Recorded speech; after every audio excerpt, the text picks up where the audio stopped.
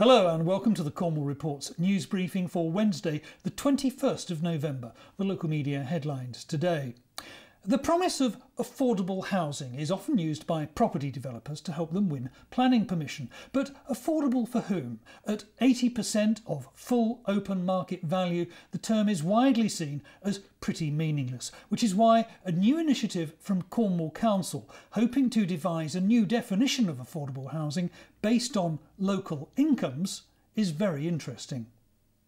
The idea is due to go before a committee meeting next week and then to the Council's Cabinet next year. It's likely to be controversial with those who see housing as a means to profit, and the new initiative could get quite a bumpy ride.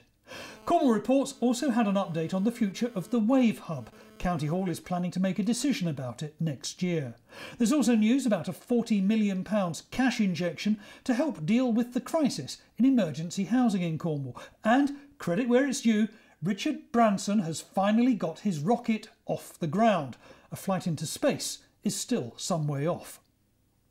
The BBC had a report on the death of a young man from Cornwall in Dartmoor Prison.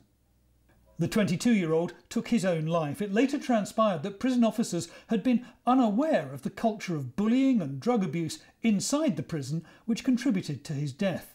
Pirate FM told us about Devon and Cornwall police having to deal with 60 incidents involving members of the public who were wearing fancy dress. Only one of those incidents resulted in an arrest. The Falmouth Packet had more coverage of the gorse fires on the Lizard.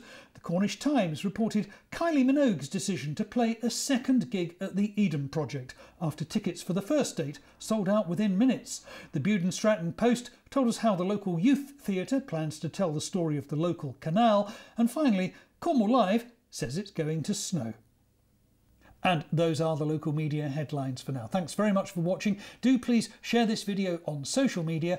I'll be back again tomorrow. See you then. Bye-bye.